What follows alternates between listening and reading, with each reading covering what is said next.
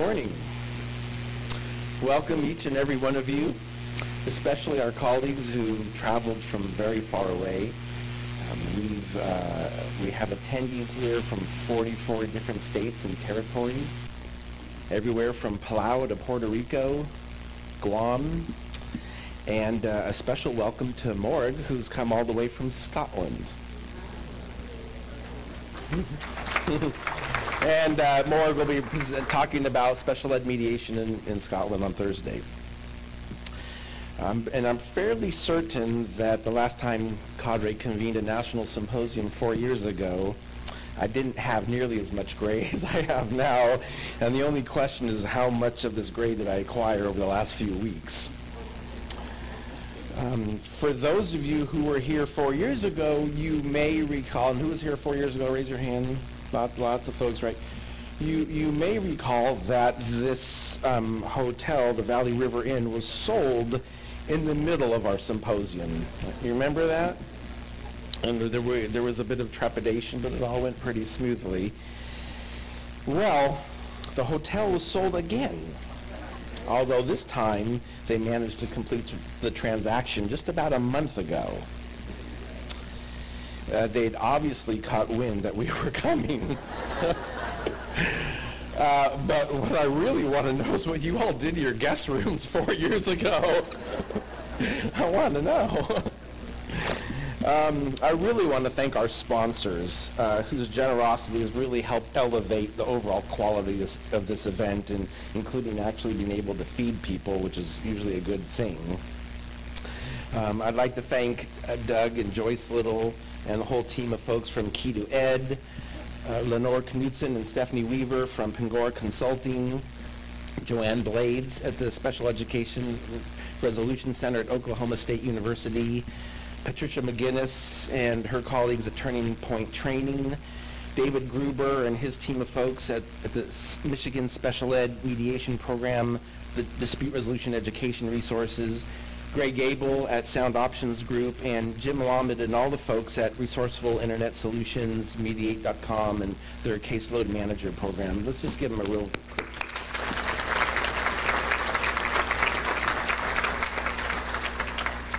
And Marshall, thank you for that fantastic introduction, and we'll have a few more things to say about you in the next couple days.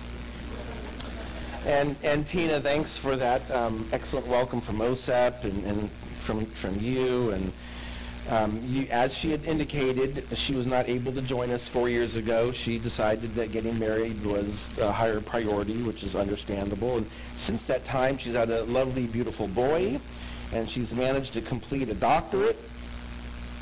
So she's been quite busy, but you've never been too busy for us and the important work that Cadre does. And as Marshall had indicated, we are absolutely certain we have the best project officer at OSEP. Thank you.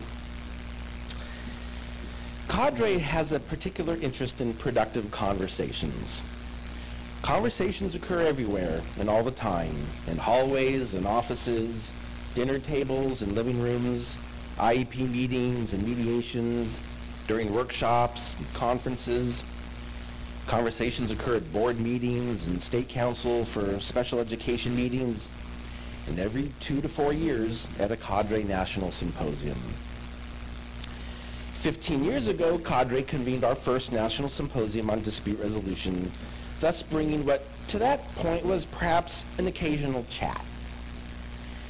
That symposium brought it closer to a deeper conversation, and eventually, we think, a national dialogue.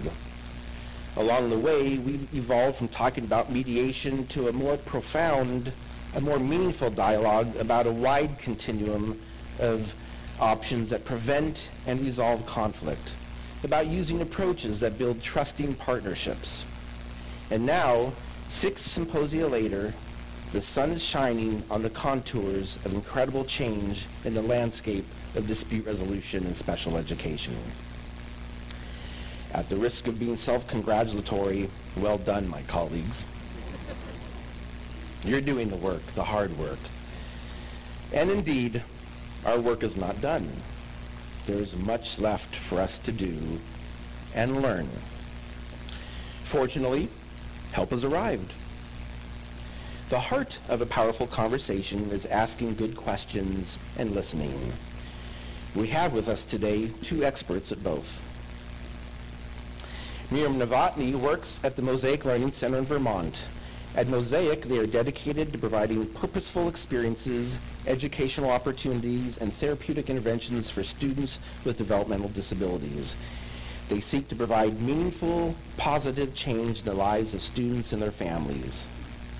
What else is Miriam involved with? Well, one example, she facilitates a leadership development special interest group where participants explore the topic of how hiring practices and onboarding procedures can influence and support a thriving workplace culture.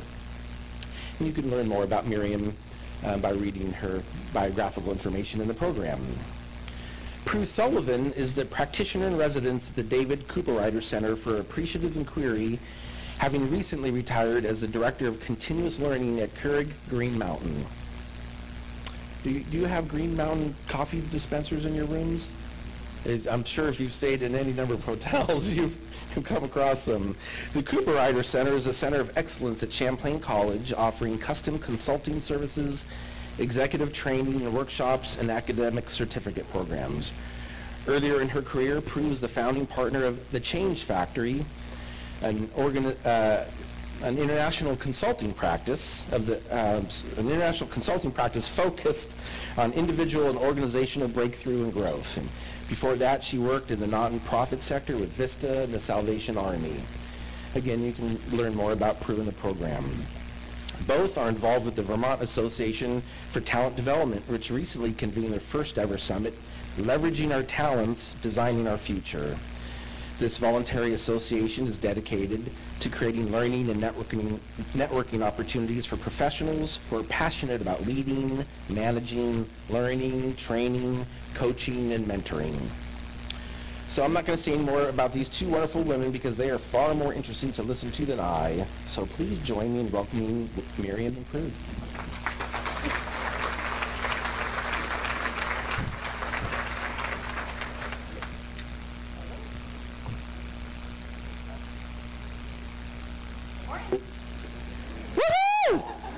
Yeah! My husband yesterday, I brought the program, he goes, yeah, let me read about you. So we're going to start with a practice that I learned about last week that was done at the Appreciative Inquiry International Conference, which was in South Africa. We were lucky enough to have a colleague from South Africa. And she explained a way that they started each day in greeting each other. And so I've modified it a little bit. So at your table, even across tables, you're going to shake or hug based on your, how well you know that person. And you're going to say, Carrie, I love being on this journey to evolve our landscape with you. All right, and then you're just going to do that around your table. You can cut across tables. And yeah, Janine, I love being on this journey to evolve our landscape with you. All right, go after it. Go on. Woo! All righty. How was that? I felt the temperature in the room start to rise. I know, she's trying to tip the presenter. I wasn't going to tell her about that. So what we're going to spend time on is, can you go back one? Yeah, so one of the things in appreciative inquiry is that it takes a lot of time to hone your topic. Like, what is it we were going to talk about? So Miriam and I have our heads together and we're honing and honing, and it's really about creating a topic that represents what you want in the world. And so this is where we landed. Harvesting a system's strengths to ignite a student's positive core. Igniting a system's strengths, harvesting a system's strength to ignite a student's positive core. Does that seem like it's worth spending some time on? Yeah! Woohoo! All right. And so to do that, we're going to spend time on personal reflection. We're going to have dialogue with each other during this keynote. and we're going to explore application. So we're going to use those different avenues to lift up the work that you're doing, to look at the strengths and the possibilities for the future. I love this. Human systems grow and move in the direction of what we study most deeply, frequently, and authentically. As we study a system's strength or an individual's strength and lift those up, we get more of those. And so that's what we're going to collectively do here this morning and then throughout the rest of your week together. It's when things are working, what's the root cause of that, and understanding it at a deep level.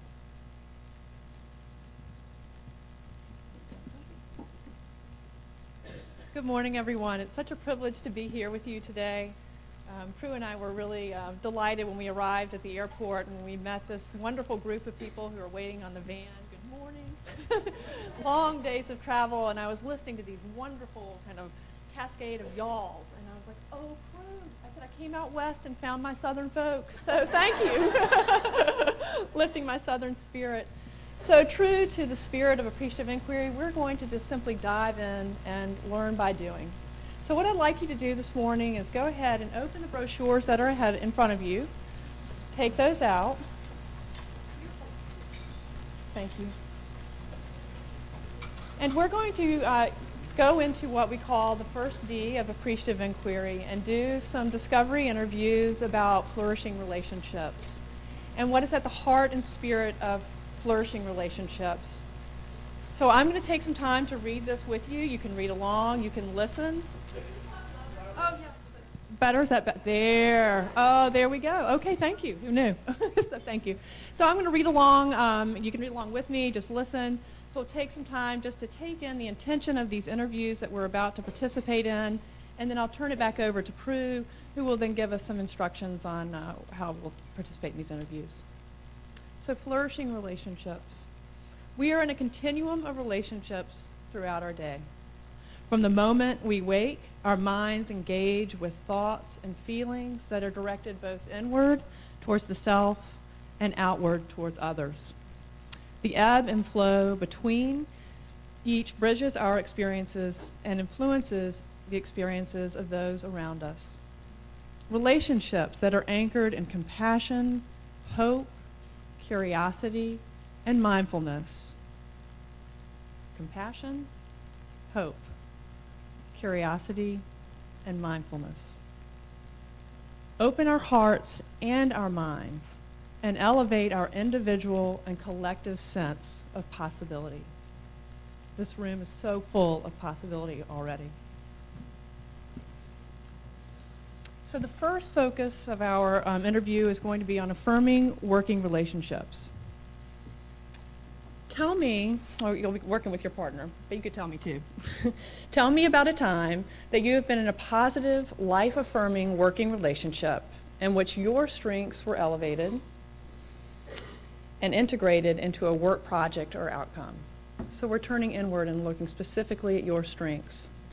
How did this relationship get started? Think back over the course of the relationship. What stands out as significant and meaningful high points in this story? How did you gain each other's respect and trust? The second interview topic we're going to look at is about best collaborative experiences. This is a room full of collaborators, so you will have plenty of stories, I'm certain. What's been the most successful collaboration that you've been involved in? What did you appreciate about the collaboration? In your story, describe some of the qualities and practices that made the collaboration successful.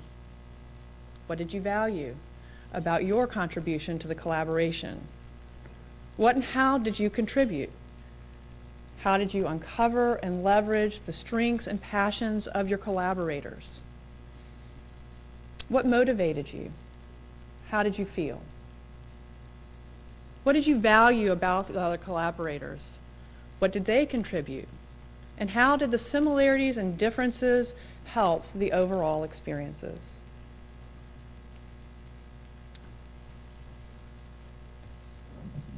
So I'm going to give you about 4 minutes to consider yourself in the green room preparing for your interview. So jot down a few notes So you'll be ready when we move to into the interview. So about 4 minutes, kind of thinking yourself in the green room, preparing for your interview. So jot down some notes so you'll be able to speak to that when we go live.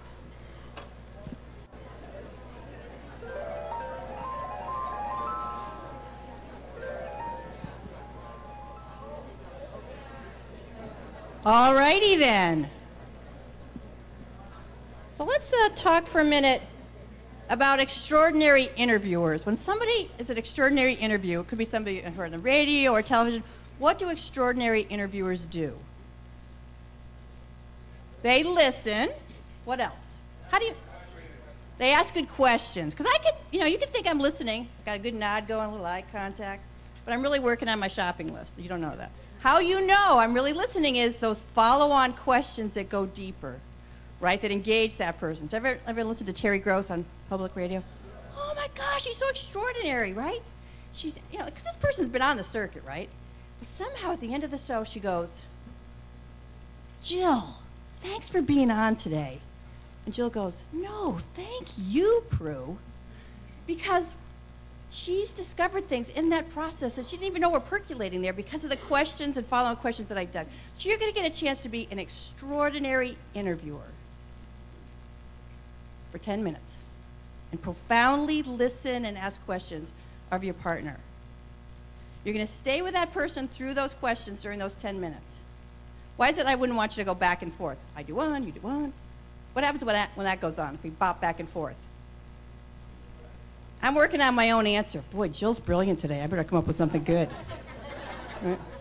Yeah, we are totally going to give that gift of profound listening with that other person for 10 minutes. And we'll tell you. We'll give you a 2-minute warning. Done. And then we're going to switch. And you'll get to interview the other person. So at your table, I want you to pick a partner. Now, wouldn't it be good if there's somebody at the table you didn't know so well, besides the buddy you traveled with, that's who you partner with? So you have 5 seconds to find your partner at the table. Some of you might have to cross tables if you have an extra person. Pick a partner. All right. Does everybody have a partner? If you somehow end up in a triple, you're going to have to manage your time more quickly. Oh, we got a roving person. You got somebody? Yeah. Okay. Get your best interviewer on. Are you ready? Channel that best interviewer. 10 minutes to get through both sets of questions. Ready? Go. All right. Now I want you to thank each other for profoundly listening to each other. Thank them for being on the show today with you.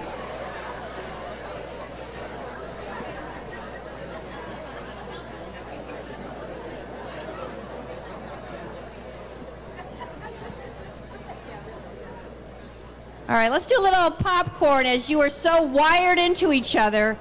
What did you learn about igniting your own positive core? What themes did you hear from each other about igniting your own positive core? Yes? Joy. Oh, it taps into that joy. Keep the room lit up as you started telling each other your stories. What else? What ignites that positive core? Taking a chance, taking that leap, which we got asked to do. When we're trying something new and we're evolving a landscape, it means taking a chance. Yes? Being open to change, right? And if I'm focused on my strength, sometimes that person sees something in me that I don't see, right? I remember the first time I got asked to speak at a national conference, and I worked at a plant. I was an HR employee relations rep. But I'd done this big project. She goes, no, you should go to the national conference and talk. I'm like, what? Right? But she saw that possibility in me that launched a whole, 25-year career. Right? Somebody that sees the possibility, sees that strength, encourages you to get to the edge and make that leap of faith. What else? Yes? Yeah. Yeah, we have so many stories. Even if you partner with somebody who's known you for 20 years, they might not have heard that one before or understood that about you. And what a gift that they know you at a deeper level. How about igniting other people's positive core? What else? How do we do that? Yep? Yeah. Oh yeah, it's that humility thing. Ditch it. Right? Yeah, we've been trained like, oh no, don't say what you're good at. Like, why the hell not? These are my strengths. These are my gifts. Share them so that people can leverage them. What am I passionate about? What are my values? If I keep those hidden, right? I need to understand those at a deep level. Understanding when I'm at my best at a deep level. So I can, when we appreciate something, what does that mean? If we buy a house and appreciate it, it gains value. So if I appreciate my strengths and others do, they gain value and grow. Absolutely. How about around best collaborations? As you vision the future around best collaborations, what seeds from your conversation are you going to bring to those? Best collaboration. What are the seeds of best collaborations? Yeah, being honest with the other person, which sometimes includes my strengths and passions, and sometimes what I'm worried about and where I'm going to need support. What else? Yep. Trust, right? Like the chips in the bank, earning trust, doing what we say we're going to do, right? Following through on our commitments. If we're going to miss it, we let the person know, right? Yep. Taking risks. Huge, huge. Taking risks. Being willing to try on a new set of glasses, right? What's the definition of insanity?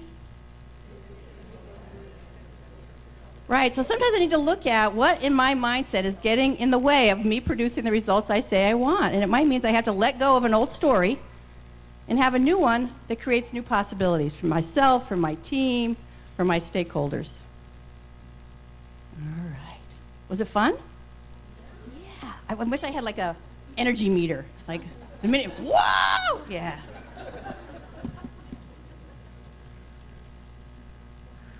All right. What are you? It's so magical. Oh, you go ahead. I love it. Beep. Yeah. So I'm gonna uncover a little bit because then I want Miriam to tell the story of what does it really take to integrate appreciative inquiry into a DNA of an organization. So appreciative inquiry, it's a way of looking and being in the world. It's about seeking and looking and appreciating strengths. It's also about having that be my framework for positive change versus a deficit-based framework. It's a positive-based framework. All right, I'm going to say cancel, cancel. You're going to have to race. A seed I'm going to plant, and then you have to race it. Everybody do that? So if we started this with, tell me about when you've been at your worst and other people are at their worst and when collaboration sucked. Cancel! Okay. It limits your possibilities for what you can dream about in the future. Right? And so as we lift up our strengths and best stories, it allows us to create a much bigger possibility of what the future could be. And then it's also, what's really critical, it's really a methodology for engaging multiple stakeholders, right? People don't mind change, they mind being changed by somebody else. If this is about change, let's include the whole system that's going to take to create that breakthrough. So the shift in appreciative inquiry is really moving from that. What most of us grew up in was a traditional problem-solving methodology, right? I spent most of my career in and out of a lot of manufacturing organizations, and you looked at the problem, you asked the 5 whys, you got to the root cause, right? Because something's broken. And if we really study that, we'll be able to make progress. Does that sound familiar to anybody? Yeah, we've had lots of training on it. Yet what we've forgotten, if you do the Gallup poll says, well, how about success? Well, that'll take care of itself. We're going to reframe that. We really want to study success when we've been at our best, when a student has had a breakthrough, when families were totally engaged in this process, when it worked for the whole system, when schools were uplifted, when the organization was uplifted. How did that happen? What was the root cause of that? We need to study success so we can do what? Replicate it, accelerate it, do more of it, right? When we learn what not to do, it doesn't necessarily tell us what to do. So how do we balance the scale to study success? Yeah, so it's about appreciating what is, what gives life, then looking at, based on that, where do we want to be? What's our dream for the future? Then is it, well, if you have a dream and no plan, you got hope, right? It's really about taking that dream and then saying, how are we going to go about achieving that? And then implementing and continuing that loop. As we do our implementation and we have successes, how do we elevate those and understand those? and apply those to where we missed the mark so that we continue to grow. So that's my little blurb on appreciative inquiry. But what's so exciting, so when we got the request from the center to come and do this talk, I said, well, I'm bringing Miriam, who I'd only met maybe 6 months prior, because they're bringing it to life, these concepts to life in Mosaic learning. So rock on, Miriam. Thank you, Pru. Thank you. So, actually, before we get into appreciative inquiry, what I'd like to do is start with how we got there. It was quite a journey. We had been at the Mosaic Learning Center. We provide services, both educational and therapeutic, in our independent schools, as well as in the public school through our consultation practice. So we had been at this for about 11 years. We're a relatively new independent school and one of the few of its kind in the state. And we had been driven by the model of problem and solutions that Pru just talked about. And so I laugh. My coworker, Michelle Irish, who is the clinical and educational director, she and I share a space together, and I kid you not, we felt like we were on a conveyor belt. I love that. Be careful when belt is in motion, and it was in motion. And we were on, we were kind of at our edge. The teams that were working with students in schools were constantly being presented with problems, being asked to provide solutions. And we were doing the same in our own organization. Staff would come forward with problems, and we would be asked to provide solutions. So one day, at the end of a long day, Michelle and I sat there. We were tired. We were very, very tired. And we just sat with the mess. Frank Barrett does a lot of work in appreciative inquiry. And we sat with that mess for a while, and we imagined and we thought, could this be different? What could this be like? How might we? And from that point, there was this little voice in the back of my head. I had a very dear friend who'd been working in appreciative inquiry for a very long time, and she kept talking to me about appreciative inquiry. And I was like, you know what, Michelle, let's make that call. And so we did. And so our journey began, first with our clinical and educational team, who was maxed and who was really finding themselves ready for a change and building relationship. So we started to think about collaboration, because the way we write our programs at Mosaic is a truly integrated program where the behaviorist and the clinicians, the special educator, all sit down and they embed the different needs and to create these really great programs. So we started to look at the heart of collaboration and what really great collaboration could be. And so we did our first inquiry around that. So a short burst effort on our part. And the team, it was phenomenal. Kind of what you saw here, you know, this depleted group, suddenly energy began to come into the room. And instead of tears, we were getting smiles. And instead of like, we can't, they were like, how might we? How can we? And that shift was so subtle, well actually not subtle, was so transformative that it actually created this ripple effect through our entire organization that really began to filter down into the hearts of our instructors. So from there, we're like, okay, let's do this with our whole staff. Let's bring in our whole staff and begin to have a conversation about the positive core of our organization. Well, at that point, we're hooked. Michelle and I are down to Longboat Key, going to the certification program with David Cooper-Ryder. I'm like, let's go. Let's just take this to the next level. So we get back, and Michelle and I began to imagine what it would be like to use appreciative inquiry as a way of programming, creating meaningful programs for our students. What would that look like? To take the story beyond the deficits, beyond the assessments, and wrap and change the paradigm and begin to let the point of entry into programming be about the positive strengths, the positive core of the student. What might that look like? So the Student Summit was brought to life.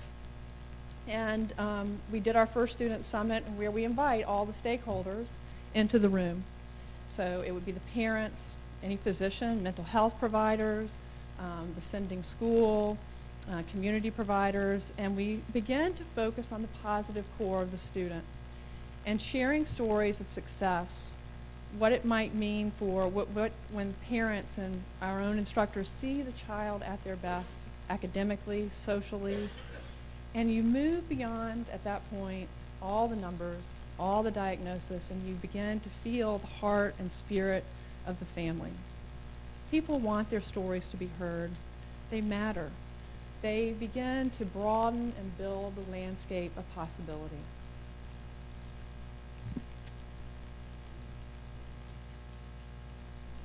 What you see up here is a mosaic framework. It's what we kind of use now as a model for bringing parents and families together and how we actually even approach creating programs in our school. What you see is the 4D cycle on the outside, the discovery, the dream, the design, and the delivery. And at the center of it, you see the positive core. But around that positive core is relationship. And that's what I think I've really come to appreciate about the AI process, is that it builds relationships. By setting that intentional space for listening, for learning, we begin to build relationship. And we begin to invite possibility into the room. We set aside being the knowers, and we let people come in, and we become collectively the co-creators. It is quite exceptional. We did a summit with one of our a great kid. He had come to us. The family was, usually when they come to our school, we're very small. They're tired. The parents are tired, the school is tired, the child is not finding the typical success that they'd hoped for or wanted. And so he had been in our school for a while, and we went to do the summit back at their site. And we bring our instructors, and we bring our special educators and our clinicians, and we partner up. And we purposely partner with different people. We don't want to partner with our own teams. So we get to know each other and learn about each other. So we're sitting in the room, and they go off and they do these interviews, just like you've done today. And they're off in different parts of the school, and they come back into the classroom. And their stories are coming up, and you could just feel the spirit of the child in the room. And just the joy and the smiles. And it was that, you know, his behaviors, that had brought him to where he was in our school were just insignificant, truthfully insignificant. And at that moment, this teacher from the sending school raised her hand. She goes, "We want him back." And we brought him back.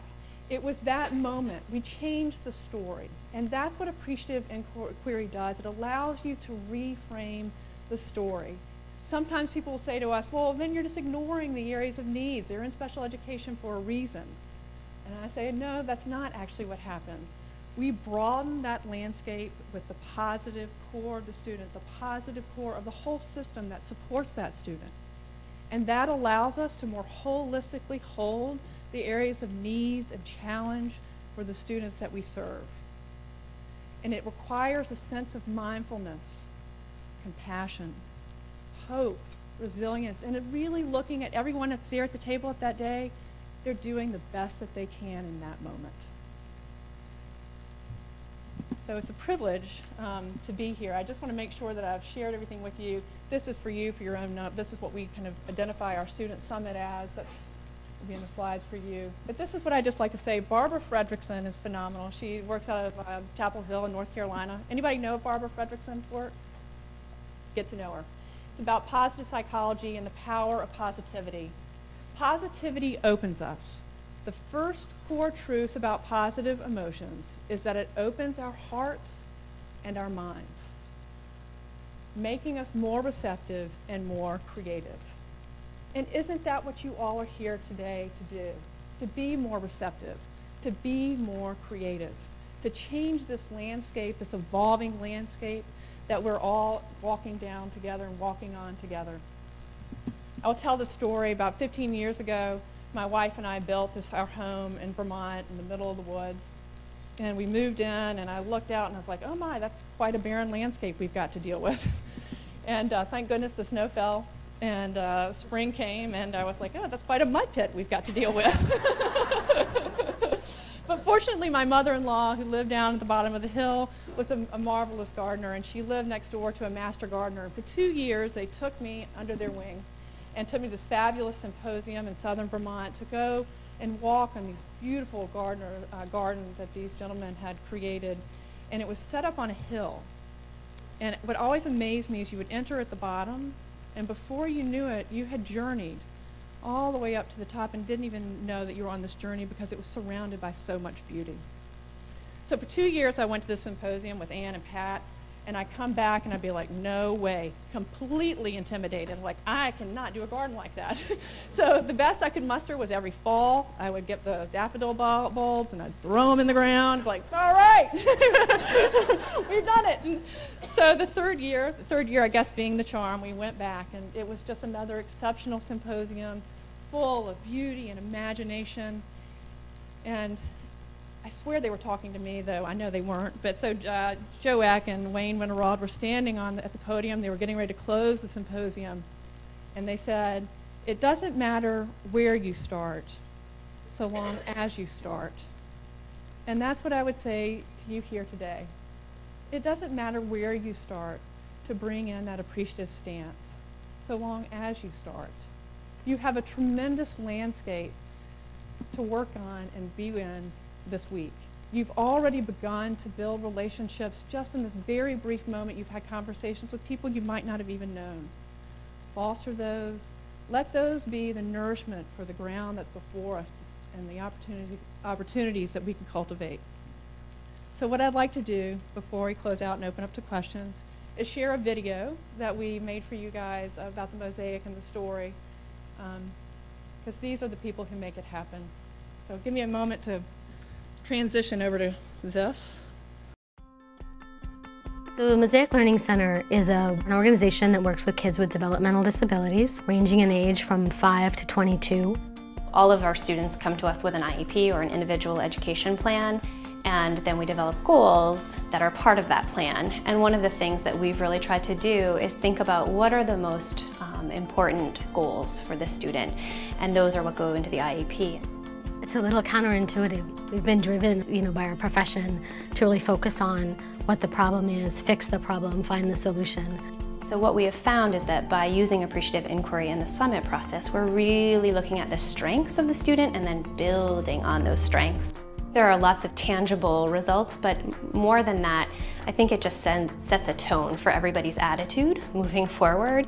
Instead of talking about all of the challenges or everything that the student is missing, we start with, this is what the student's really good at, and this is what the student really likes, or this is what we've really noticed the student feels passionate about.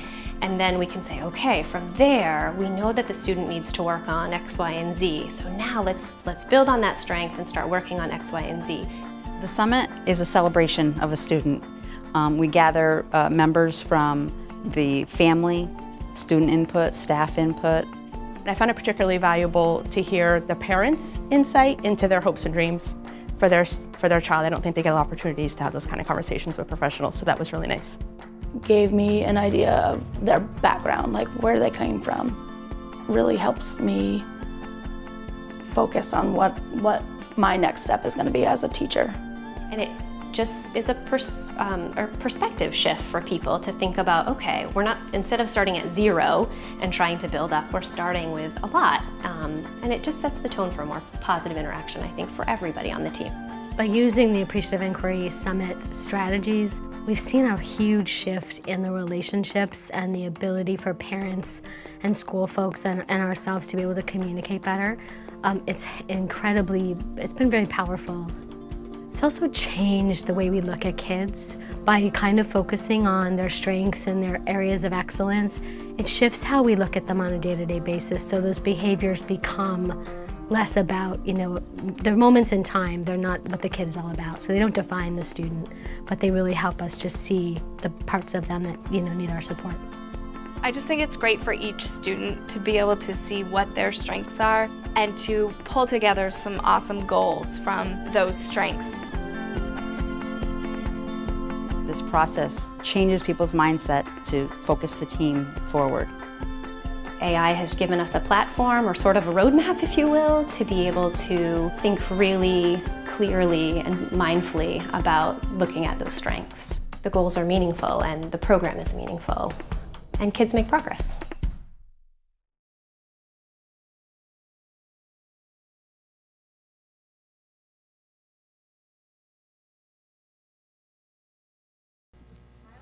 Smiling faces. I love Michelle's comment that a behavior becomes a blip on the screen and not the defining who that child is, and that there's a whole different lens that they're looking for those strengths to show up day in and day out, and to appreciate and grow those. Yeah. So, so I think hopefully what you've already experienced in your own, this morning already is that strengths connect us. As we have those conversations and identify strengths in ourselves, in our colleagues, in our organizations, in our work, that begins to connect us and engages us in what's possible. They uplift emotions. What I really love is they heighten the possibilities. When you beat a system up and ask it to vision, they can't vision very far. If you lift up the strengths and possibilities, and when a system's at its best, when they go to dream, their dream is extraordinary because you're building on those strengths and what they're passionate about. So any questions? We're right around our time, Phil? How are we doing? Look at that. Yes, Jill.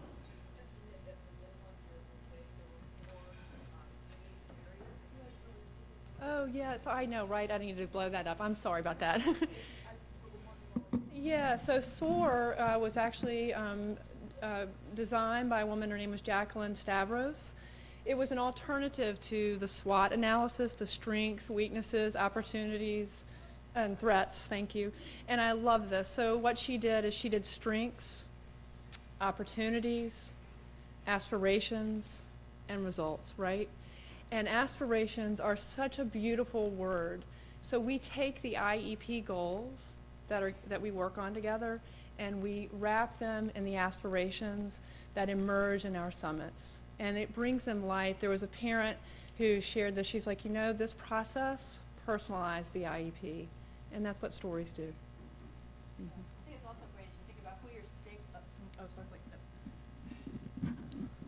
As we're talking about stakeholders, so this was the whole summit, and Appreciative Inquiry was really critical to the growth of Green Mountain Coffee Roasters, and so it was having customers in the room at our summits and frontline employees and delivery, people that did the delivery in the trucks, and so as you know, as Miriam and I were talking, it's like, well, if you look at the whole stakeholder group, well, how about the bus driver?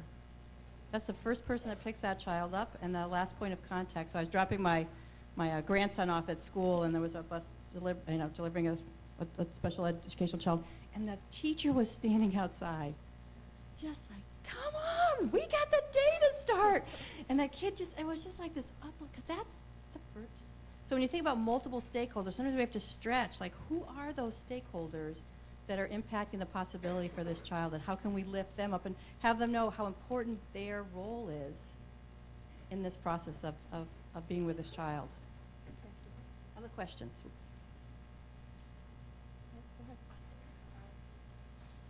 Oh, gosh. Okay, so I can use that. I'll just keep that. So ICT stands for Intentional Change Theory. It's a work done by Dr. Richard Boyatzis out of Case Western University in Cleveland, Ohio. It's part of his theory that supports resident leadership and how we can maintain resonance in the work as leaders and resonance in our own profession. So intentional change theory, if you go to the second core inside, so there is the beginning with the ideal. You start by envisioning the ideal, which is what Appreciative Inquiry does. That comes out both in the discovery and dreaming process. And then you are able to then go and hold the real. And that real really comes to life is through the assessments we do, whether it's FBA or any other kind of academic assessment we're working on with the child, or other clinical assessments that we might be doing. And then we're able to kind of lay the two next to each other, put the two next to each other, and look where there's an alignment of strengths. And using that alignment of strengths and the ideal and the real, then begin to able to support the areas of need that our students with developmental disabilities have. So then the ideal, the learning, oh yeah, right, well, learning, it's all about the learning agenda. And it's all about learning. So you create a learning agenda. So that parallels really nicely with the IEP process and the goal setting, and kind of, we see it as, it's part of the goals, but it's, that we're all on this journey of learning, so it helps support that. And then, of course, practice. It's not about perfection from the get-go, it's about practice, time and time again.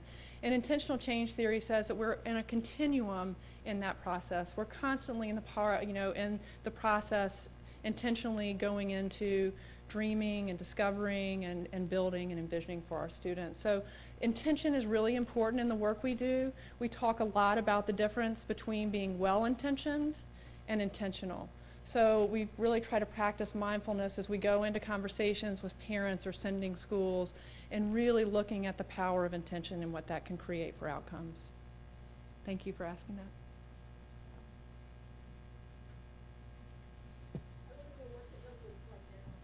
Oh, gosh. You're so sweet. Well, it's covered in snow. We just got our first snow as we left. It is really quite something. You know, I was in my garden. I had a vegetable garden and perennial garden, and I was actually out weeding and cutting, and it's quite spectacular, if I do say so myself.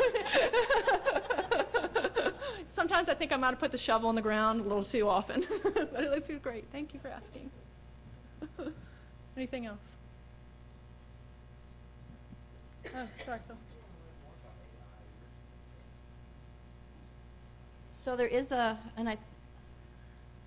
not sure what you get. There is the Center for Appreciative Inquiry at Champlain College, and so we'll make sure that information gets out as a way to, there's Appreciative Inquiry certificate programs, there's introductory programs that are going to be online, and so David Cooperrider hasn't only given his name to the center, but he's given his thought leadership to the center, and so he's part of us designing and really building this. It's really a global movement. What I love about it, it's, in Vermont is the center, but the next global conference is in Brazil in 2017, and so the work that people are doing across the globe, really building a strength-based focus and kind of mindset is really powerful. So we can make sure we get that information out to you. But there's also some great books if you just Google Appreciative Inquiry. The Encyclopedia of Positive Questions. It's one of my Bibles. Like, you don't need to invent stuff. Go take it and then modify, right? And so that's a wonderful resource. And we are doing a workshop later in the week if you want to learn more. And I think that presentation will be on the website too. So that also has some more kind of detail of kind of the how to do the work. The Encyclopedia of Positive Questions, the second edition. It's David Cooperrider and Diana Whitney, I think. Diana Whitney, yeah. Yep. That's one of my faves. That has a lot of post-it notes and underlining. That's what means a good sign. Mm-hmm.